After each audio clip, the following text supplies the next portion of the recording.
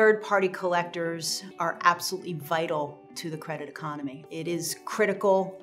I think that the Bureau's desire to finally put rules in raises that acknowledgement of how critical this industry is. I hope with the rules and providing that clarity, recovery will be easier, consumers will understand their responsibility better, and it will help the credit economy more.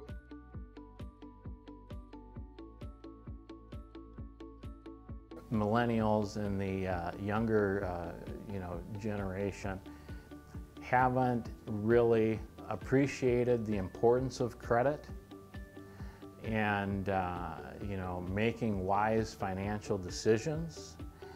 I see that turning around for that group because they're going to want to clean up any negativities or blemishes that's already there, and they're going to want to pay and settle accounts. Our goal is to get as many consumers to self-serve as possible. The reality of it is that's how they want to. That's how they want to take care of their business anyway, on their terms. Whether it's at midnight or 2 in the morning.